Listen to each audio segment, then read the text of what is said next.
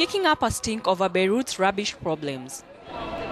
With waste mounting in the streets, thousands of protesters have marched to the Lebanese government headquarters, where the cabinet has approved plans for 2 new landfill sites and the reopening of another.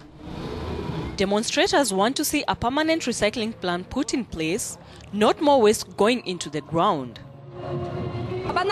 We want to tell the rubbish who are inside the parliament that we are staying in the streets until they go. We want both them and the rubbish to go away. Rubbish has been piling up for 7 months after the landfill site that's now being reopened was shut, with no alternative in place. A plan to export waste was scrapped because of paperwork problems.